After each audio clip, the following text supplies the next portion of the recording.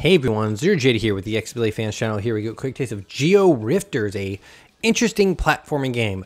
I've said multiple times that if you're going to try to do a platformer game, since the Xbox is so saturated with them, you should probably try to do something interesting or unique. This one does just that. You're actually able to kind of yank around and alter the world that you're running through. I'll show you in a bit, but as you can see, I can customize my character. So we're going to actually go and buy. Yes. I don't have enough gems though. Gems are what you're picking up throughout the levels. There are some levels that have a timer, and if you collect a gem, it increases your time. Let's just get a new haircut. Cool. Nice. Let's get out of here. There are other characters. I haven't really unlocked them yet. I'm just gonna... Whatever. Yep. You get different skills and stuff like that, but we're not going to really worry about that. The battle arena is what you think it is. I haven't played it because I have no one to play with, sadly. You are battling, but we're going to go on the adventure. So I've gotten through these first two areas. So this is the candy area. This is your home. Everything's made of candy. There are multiple references to how people eat everything. And then this is a new bubble world. I believe it's called Scentland, and apparently it stinks. There has been some story of these crystals appearing and then a big old vortex sucking stuff in, and it has actually sucked me in. And now I am here. There is said vortex.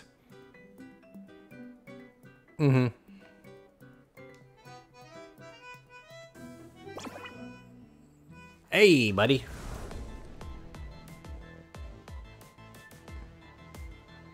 Dr. Schnoz.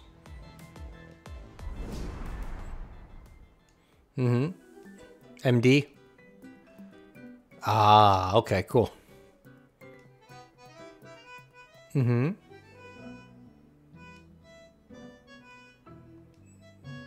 Fascinating.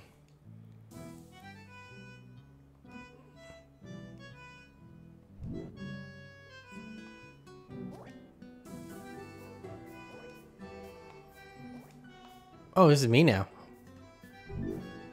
Oh, I'm here. Cool. Okay, so actually this is new. So earlier I was able to push and pull stuff, but now I can kind of separate, which is really neat. So he has different abilities. I think he kind of looks like a robot, so I'm not 100% sure. Do that, get these gems. These are the currency if you hadn't guessed. I can also jump.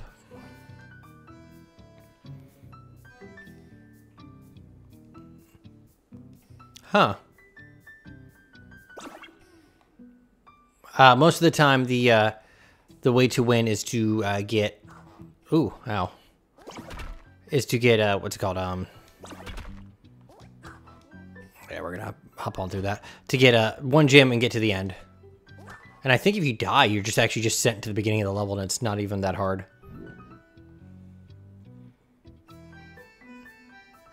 Come on. Oh, wow. Super dead. I can punch blocks. So I can also push blocks downwards if there's room. I can punch them upwards. But yeah, it's actually pretty interesting. I'm curious to see what exactly they do later on to make it more difficult.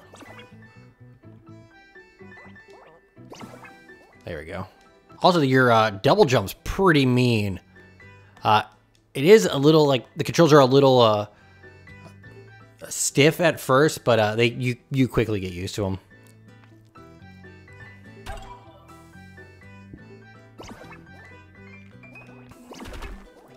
Nope, not what I wanted.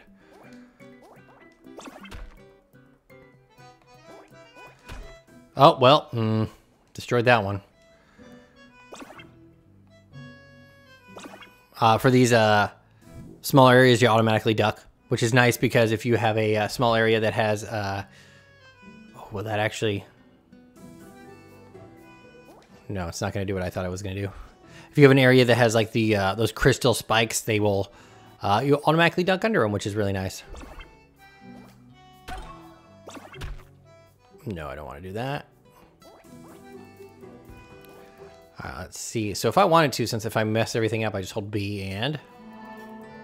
Oh,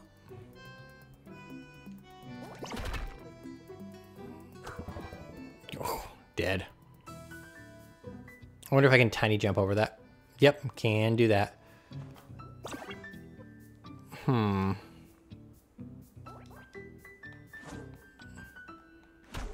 Nope. All right, let's see. Let's figure this out.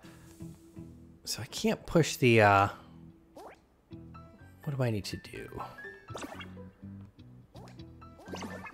There it is. I believe that golden one right there is actually worth 5 gems, if I recall correctly. I'm assuming the battle... What's this?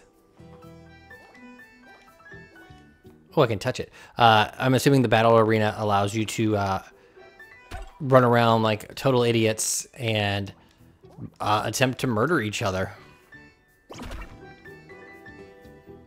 All right, so we need to do this. So we need to...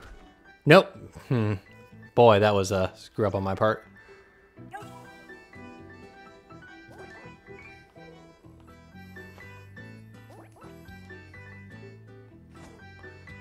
We'll punch that. Oh, that's right, I can just do that. There it is.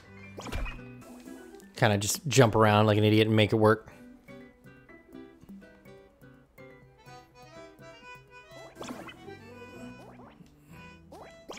I really like that. Like, I can't state enough that I actually have a double jump that actually is like pretty crazy.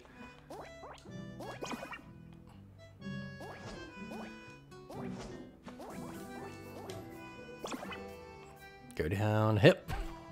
Sweet. And then I can just get out of here. Oh, get through the hole. If you can look at the upper right, you can actually see that I am a decent amount through of this actual level. I did not mean to do that. There we go.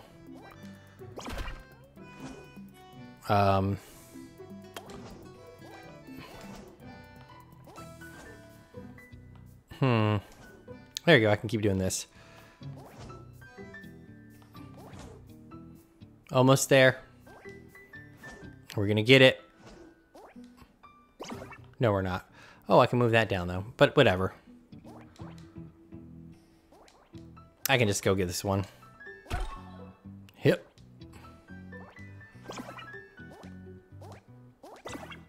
But yeah, the battle mode's probably just this, but you're running around with, trying to get to the end of each level the fastest with your special powers to essentially just kind of like mess up the other person.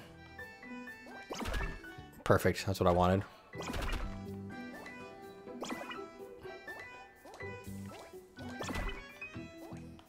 I also like that it also seems that there's no set way to beat this. You can like fully ignore a whole bunch of like the what's it called, stars and stuff like that.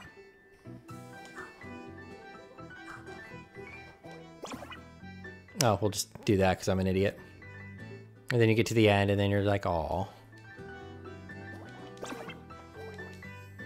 Get that one.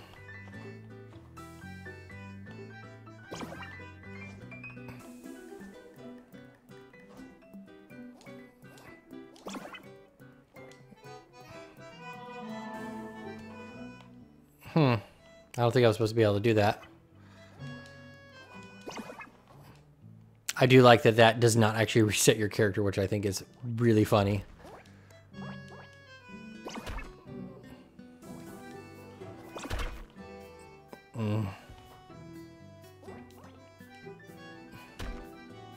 Huh, well. So what we'll do is this. So we're going to go back.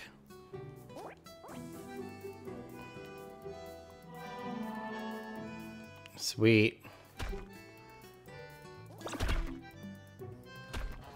Well, I did what I wanted, so haha. Mess that up again.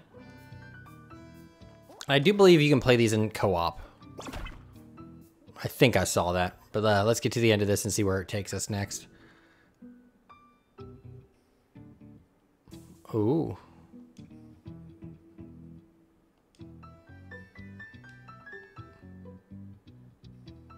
Oh no, we're just leaving. Ooh, achievement. Oh, so now I can just play as him, I guess. Snuggles head. Anyways, if you have any questions, I am ZeroJD. This is the XBLA fan channel. I think this is a, at least for the part of them trying to do something unique is fine.